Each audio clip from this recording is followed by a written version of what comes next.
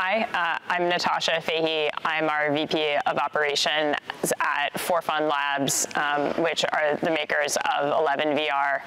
I oversee all of our business operations, which includes marketing, HR, finance, and partnerships for the company. I also help out with making sure that things just generally get done. So the game was created before I joined For Fun Labs, before 11 VR, but it was created by Roman and Hamza and Oscar, who are our founders and founding team members.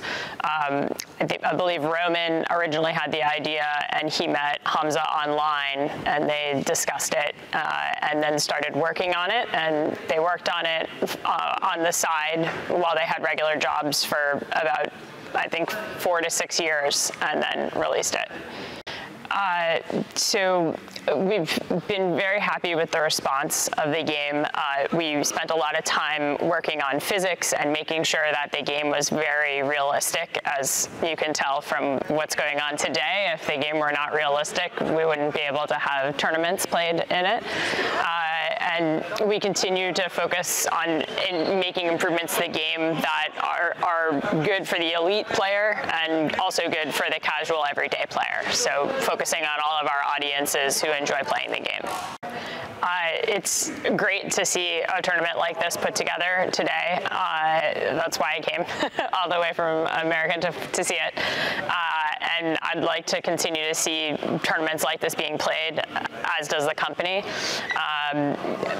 I think we can continue to see these grow, and I'm taking away a lot of like watching the game play back, right, and figuring out how we can make that better so that we can do more of this. So I think we'll continue to take in feedback from users and continue to bring that into the game. I think, as I said before, there's different levels of players, so making sure that we work on the game for those different levels of players.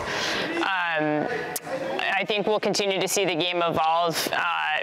I mean, it's been publicly released. We're putting out a new user interface that'll be coming out soon, and continue to make additional improvements like that. We have additional plans next year that we'll talk about in the future, additional things you can purchase in the game, and ways for people to work on their skill, so trainings.